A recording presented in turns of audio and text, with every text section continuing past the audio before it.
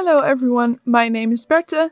If you are new, welcome to my channel. Good to have you here, and if you've seen me before, welcome back.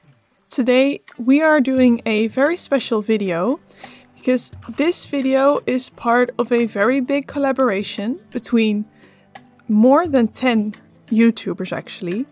And today, in case you didn't know, is Earth Day, so this collaboration is in honor of our planet Earth. And everyone that is in this collaboration will make something that has to do with nature or, anything like that. So, as I said, more than 10 YouTubers and they're all Anglophone or Francophone. I will leave a playlist with all of their videos for this collaboration in the description, so go check out everyone's video. And I will also post a Google Doc in the description. There we have everyone's links to like YouTube and all the other social media, so if you want to check these people out, watch the playlist and check out the Google document. So before anything else, let me explain the story behind this build, because right now you're probably all thinking, what does this have to do with nature and stuff? So I am building a house on, well, it's supposed to look like a mountain, but terrain tools. I tried to make a house on a mountain, and in this house live two scientists. The first one is an old man who is a soil scientist, so he researches the effects of pollution and everything has to do with the global warming and stuff on the soil and ecosystems. And there's also his son, who's also a scientist, but he does kind of like the same thing, like a soil scientist, but he studies soil and ecosystems in outer space. So what they have decided to do is they have opened up the top floor of their home and kind of turned it into an education center where they try to educate other Sims on the impacts that Sims have on the Earth and how they can live more sustainably. So that is also what you're seeing. I have this one room with all kinds of alien plants and other alien and space stuff. And then the rest of the top floor will be dedicated to other soil sciencey climate stuff. So that's what that's gonna be. As you can see, I'm switching back and forth between all kinds of rooms because that's how my mind works. I can't just focus on one room, finish it and go to the next. My mind goes everywhere. So I'm also building everywhere. I hope you don't mind. Anyway, the style I wanted to go to is, this scientist is kind of renowned and he does have a lot of money. So he bought this kind of modern house, but he is a bit old-fashioned. So there are hints of old-fashionedness in the house, if that makes any sense to you. I hope it does. But so there's lots of browns in the living room, and the kitchen that's gonna be downstairs will be kind of rustic, I think, also with lots of browns. And his bedroom too, but then his son is a bit more, modern. I mean, he's younger, so he has a younger taste, I guess, as well. So his room is gonna be a bit different. And you may have seen it already, but there's this infinity pool that I made, and I personally really love the idea of infinity pools. And with the view that this house has over Del Sol Valley, I think it is perfect. Like, the view is perfect from the infinity pool. So I really like it. I hope you do too. So since I am not really a builder, I don't really know what I was doing, so I don't know what to talk about when it comes to the building as well. So I guess I'm just gonna talk about why I joined this collaboration. And maybe it's a bit standard to say that I am a nature enthusiast, but it's true. It's the reason why I joined this. I just really love our planet Earth, and I'm doing the best I can to care for it. As I mentioned before, I am very passionate about nature and animals, and I just wanted to talk about how that came along. I just remember that my parents, especially my mom, they really raised me with the idea that nature and animals are very beautiful and important. We had this, what do you call it, like an annual pass for one of the zoos in the Netherlands. And we used to go there like every time we had like a school holiday or it was a special date, so we didn't have to go to school. Sometimes we would go in the weekend. And I just loved that place. I loved bringing my camera, taking pictures of the animals and learning about all of the animals. I just have very fond memories of going to the zoo a lot when I was younger. I did that until I was like 18, basically because until you're 18 you can get that pass, and so afterwards we stopped going as often, but I went there very often. And my dream was also to be a vet. I unfortunately gave up on that dream when I was in high school because, you know, mental health took a toll on me in some aspects and I just didn't believe I could do it, so I gave up on that dream, which is a pity, but I do not regret doing what I'm doing now. It's just, it would have been nice to be a vet. Anyways, what I also really like doing is camping. We used to go camping like in many places in Europe. Like we've been to Belgium, France, Italy, Slovakia, Czech Republic, Poland. We've been to many places and we would always go camping and we would go climb mountains, you know, go hiking, learn about the culture. We were really like nature people when it comes to our vacations. So yeah, I just really enjoyed sleeping and living in my small tent and waking up in the midst of nature every day when we were on vacation. And I also remember that my mom used to take us to forests sometimes. There's a forest very nearby our house, well, the house I grew up in, and we would go there quite often. And there was also a bigger forest that I really loved for some reason that we went to sometimes, and we had these kinds of search charts. I don't know the names, but they are like booklets or sheets of paper that help you determine what kind of plant or animal or whatever you're looking at by looking at the features of the plant or bird or whatever. So I really loved doing that. And I was also a member of the Scouts, which of course is also, it's about other things as well, but it is also a lot about nature and caring for nature and respecting nature, basically. That's, I think, the most important thing that I learned during my time with the Scouts, like having respect for other people and having respect for nature. Yes, I think that's what I learned. And there was also this thing, I think I was about 10 years old. In school we had this program that for 3 days we would go to a forest. It wasn't very nearby, but a forest, and you would be sorted in a group with some other kids, of course, and one mentor.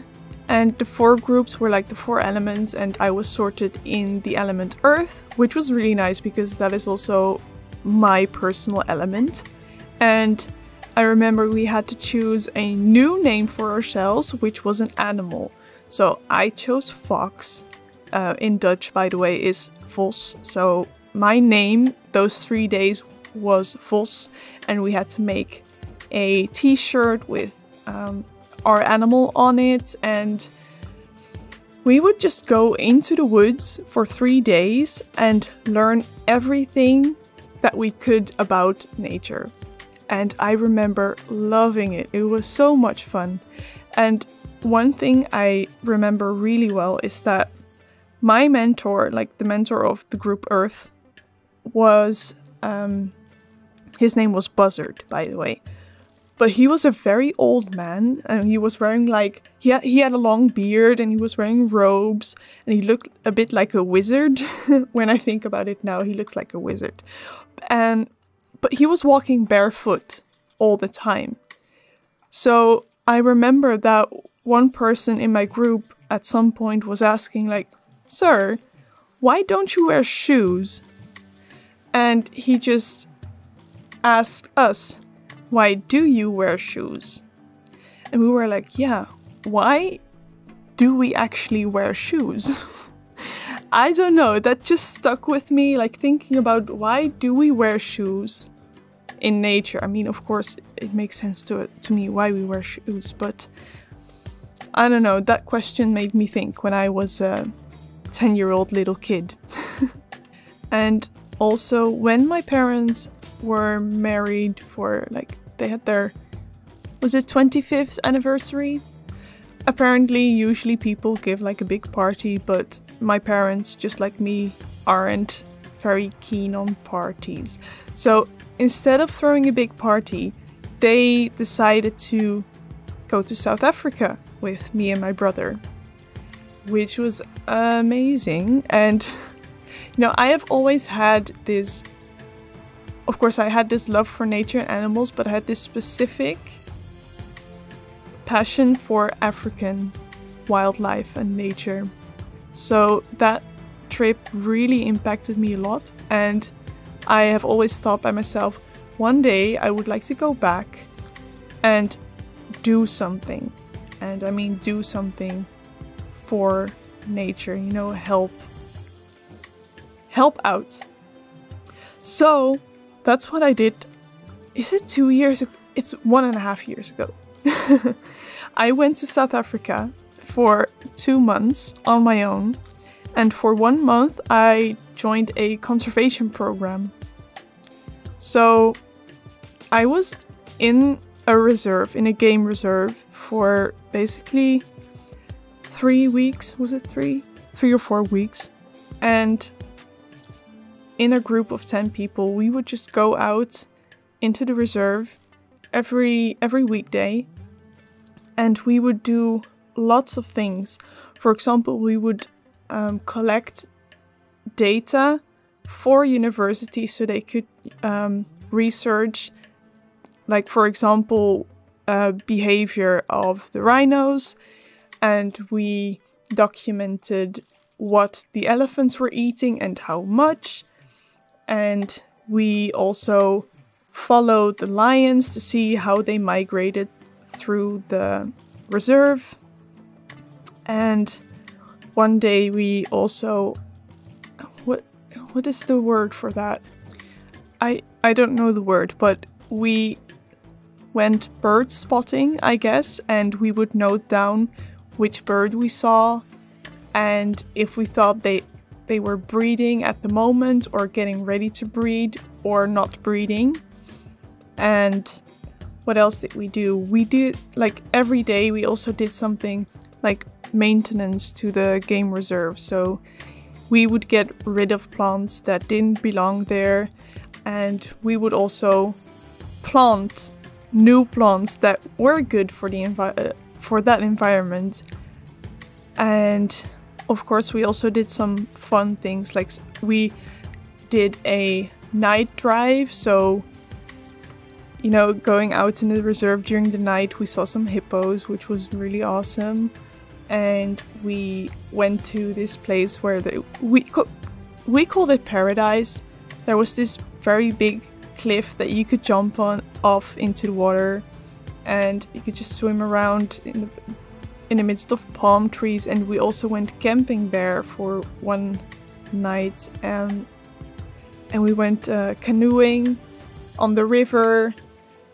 And really, I just felt so in touch with nature, and it really was one of the best experiences I have ever had in my life. I mean, I was literally living in the bush for a month and surrounded by nature and animals all the time.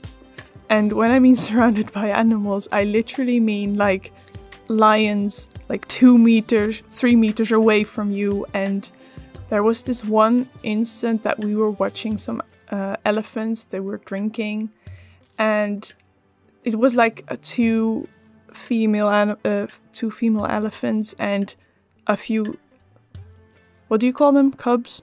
Small elephants, baby elephants, which was super cute. And then at some point they were done with drinking and they were gonna leave, but they were gonna leave walking past our vehicle, and I was sitting on the side. And this one elephant came up to us to like sniff with its trunk to just investigate, and he was like centimeters away from me, and I was like, oh my god, this is so beautiful. Like, you know, you see, I'm speechless. It was amazing the time I had there. And the month after that, I did travel around through the southern part of South Africa. So I did lots of hikes. And one of the hikes that I enjoyed the most, in case anyone is going there and wants to do some beautiful hikes, I really like the one on the Robert Nature Reserve. It was like I did a 4 or 5 hour hike, and it was beautiful. And one of the things I really enjoyed too was something I did in Cape Town. I went swimming with seals, like not in a pool or something, but you know, literally in the bay, in the sea, we would go and find seals and swim with them, which was really beautiful. And I did a shark dive, is that what you call it? To see sharks, which was really cool. I didn't see a great white because apparently they were like chased away by killer whales. So there weren't any white sharks, unfortunately, but I did see a few other sharks, and they were super close. And there was this, was it a manta ray? Like a huge ray that came up to us when we were in that, what would you call it, enclosure in the sea. He just came up to us and was like, "Ooh, who are you?" And it was so beautiful. I'm just rambling. I know I'm just rambling, but those are very fond memories that I have of me and nature, and it explains why I care, I guess. I also went to climb on Lion's Head in Cape Town during sunset, in a group, of course, because otherwise it's dangerous. But that was beautiful. And one thing that I really like about Cape Town, because Cape Town I find is a bit of a scary, intimidating city sometimes, but one thing I really love about Cape Town is the fact that there's this busy, huge city, and right next to it there's mountains and serene nature, and that was very interesting to me for some reason. I also went paragliding from those mountains, which I really loved, and I did a bungee jump, you guys. I am one of those adrenaline seekers, so I really like roller coasters and stuff, and one thing that has been on my bucket list for years is doing a bungee jump. And so I decided to do that in South Africa, because in South Africa there is the highest bungee jump from a bridge. It's like 216 meters, and it is like the 3rd highest bungee jump in the world. And the biggest one is just a few meters higher, so I basically jumped off one of the highest bungee jumps in the world, and it was insane, but it was amazing. And you know, it's weird to think that I could enjoy the nature surrounding me while I was falling off a bridge, but I did actually do that. I was just, you know, after you jump, you're just hanging there for a while before you get brought up again. And I was just upside down, enjoying the mountains and the views. And it was beautiful. So yeah, those 2 months in South Africa were like the best 2 months of my life, and I learned so much about nature, and I was so in touch with nature. It was amazing. But you know, when I started doing this voiceover, I was so nervous that I wasn't gonna be able to fill up such a long voiceover, but I mean, it's not like we're almost at the end, but we're at like 20 minutes and I'm still talking. Like, that's crazy to me. I didn't think I could do it, so long voiceovers, yay. Anyway, I would like to know what your experiences, like good experiences or memories, are that you have that are linked to nature or animals, or you get what I mean. Anyways, now that we have finished Storytime with Berthe, I want to ask you, how are you doing? I really hope you are all doing fine. It can be difficult these times, I know. So I really hope you're taking care of yourself and that you're feeling alright. I personally am fine. I've been working and I've been working on videos. And the sun is starting to shine again here and I'm so much enjoying that, even though I can only go outside for a few minutes to take a walk. I really enjoy feeling the sun on my skin after such a long time. You know, last year I kind of avoided the worst months of winter by going to South Africa in November and December and having the most amazing weather over there. I remember, like, when this autumn winter started, I had to get used to the cold so bad because I hadn't experienced the cold in literally more than a year, so that was interesting. Now that we're working on this room, I am going to place down all these crystals that the scientists apparently found in the ground, I assume, and I'll also place a television with sofas, and I imagine that people come there, maybe kids, and the scientists will give like presentations on the television to educate the other Sims about nature and environment. But yeah. So we are getting near to the screenshot, so I'm gonna wrap this video up here. It was a long one. If you've made it till here, thank you so much for watching. I really appreciate it. If you want to download this build, it is going to be on the gallery. You can find it by searching for my origin ID, which is Simmingbird, as well as looking for the hashtag Simmingbird. And if you're going to place this, don't forget to turn on the bb.move objects cheat, because if you won't do that, like, so many things are going to be misplaced. So don't forget to do that before placing the lot. If you like this video, please give it a thumbs up and share it with anyone who might like it.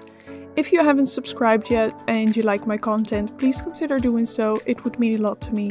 And as I said, I would really like to know your stories, experiences, everything that has to do with nature and what nature means to you.